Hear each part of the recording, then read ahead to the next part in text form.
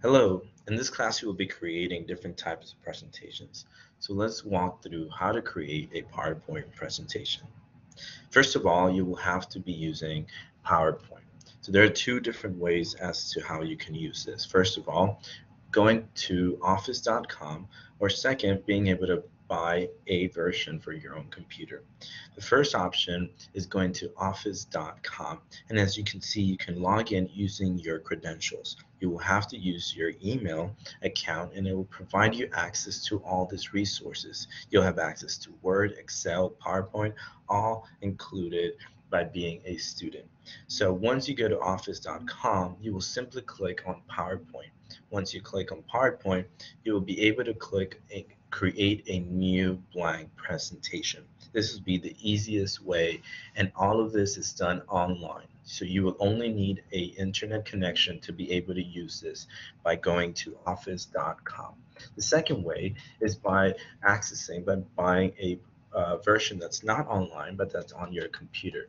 There's a different prices for student. It ranges, but it's around 150. There's also a membership uh, that goes by 6.99. But again, you do have already the online complete version by being a student, so take advantage of that.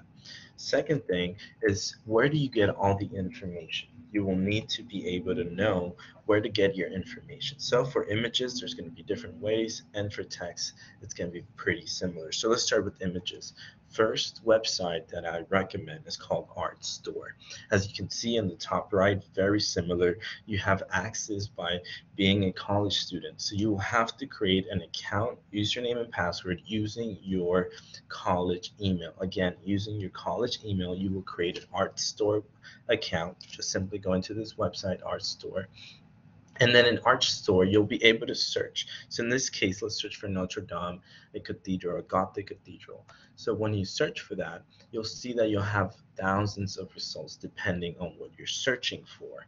In this case, we have thousands of results. So I'm going to click on the first option. I'm going to click on this one, and you'll see that in this case it just really zoomed in. There's different options of how to zoom in. You can see the original image is still here, but this website provides high quality, high resolution images for you.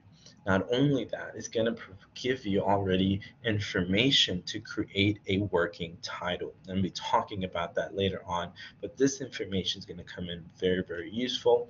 You're just simply going to click download and be able to use these images. The second way is if you have access to the book for this class, which is Building Across Time, but in a digital ebook format. If you do not, don't worry.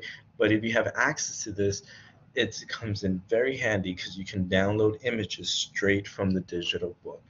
This is being used through Vital Source. The website that I use is called Vital Source. You can try and look at the book there and see if you want to purchase that digital book or rent it. You can simply right click on the image and click Save As, and then you'll be able to use that image. Not only that, but you also have the option to use the title. Again, the title is going to be very important. I'll explain that later on. The last option is pretty the most common for many students, and it's just doing a Google search. But by doing a Google search, you should be sure that you have a good, reliable source, and that you'll be able to find that the image is public domain, and that you'll be able to have some sort of citations for it. So in this case, this image is just a Google search. Again, the same cathedral, but it takes me to Wikipedia, and then in Wikipedia, I'm going to click more details. And when I do that, I can see that I have all this information that it tells me, again, a working title. So it's really going to be up to you. I recommend you start with Art Store. And if you have the book, those will be your best too, since you have high quality images. So the next thing is going to be the content. So what can you include? Make sure that your presentations have clear titles, clear to the point, that your information is bullet points, not big paragraphs, but just clear to the point bullet points, but that you use your own words. Try to express your own ideas as possible and not just copy and paste. Use high resolution images with titles, which is what we talked about a couple of seconds ago, and make sure that there's in-page citation. I'll explain that a bit further. This goes into the formatting. So how does your presentation should look? It should have a very simple background. Your text and your images is what's most important. So that's what really needs to take center stage. Make sure you have a good layout. You have your font sizes. They're very, very similar. You're not changing font sizes and also font colors.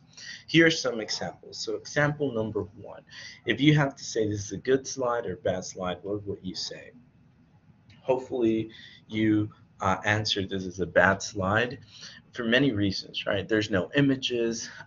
You can very clearly see that this was just copied and pasted. That you can see the hyperlinks are still active. It's just copied and pasted, right? So this is not a good slide. Let's go to this example. So again, if you want to pause and think, is this a good slide or a bad slide? Hopefully you answered this was a bad slide. So the information got a lot better. The information did get reduced, but the background is so hard to see, right? There's no citations, there's no citation for the image or title for the image, and it's very hard to see. So this again is not a good slide. What about this one?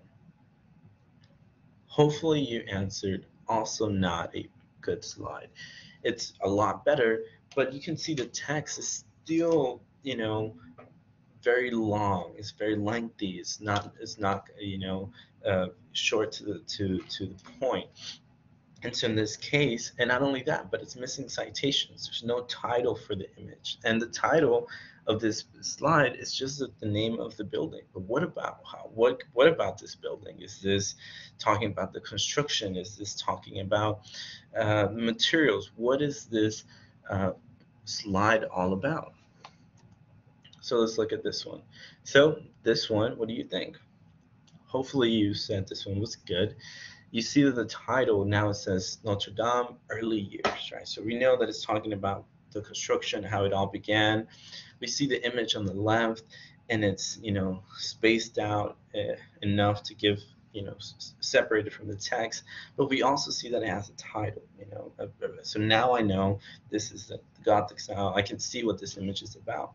Not only that, but there's going to be inside citation. So every slide is going to have its own citation. You can see here very clearly that next to each bullet point, it has the number 1, and this one has a number 2.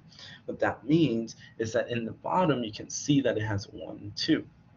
So what you will be doing is you're saying, I got this information, and this information from this place, in this case from the book, page 109. If you're going to be citing the book, you need to include the page number. In this case, we're saying that all of these is from the same page, and this one's a different source because it has a different number, and it's the same book, but it's a different page, right? So now it can very easily, anyone who's reading this and wants to go straight to the source, they can go to, they know this can be found in page 112 of the book, right? So, and not only that, but you can see that the information has become a lot more limited. It's not just about different dates. You can see in the previous, it's like, you can see that it talks about dates, but it's just very, just information. But this, it's now being more conceptualized. Now we're going to say creating some sort of timeline, creating some sort of idea, right? So that is what you will be creating. One of the things that, so when you start creating your PowerPoint, so this is how office.com will look like, your PowerPoint online, you will start creating your slides, right? And so one of the biggest things to keep in mind is make sure that your title is consistent in every single slide. So this is going to be the title, and the font and the size is going to be Calibri and size 48. Make sure that your title size and font style is 48 and Calibri in every single slide. The same thing with your font. So make sure you're consistent with everything. Not only that, Make sure that your citation number, there's a way to create a subscript as you go in home. Make sure to separate your text and your images, as I mentioned, not overlaying them so it becomes easier to see and read. There will always be design options that it gives you.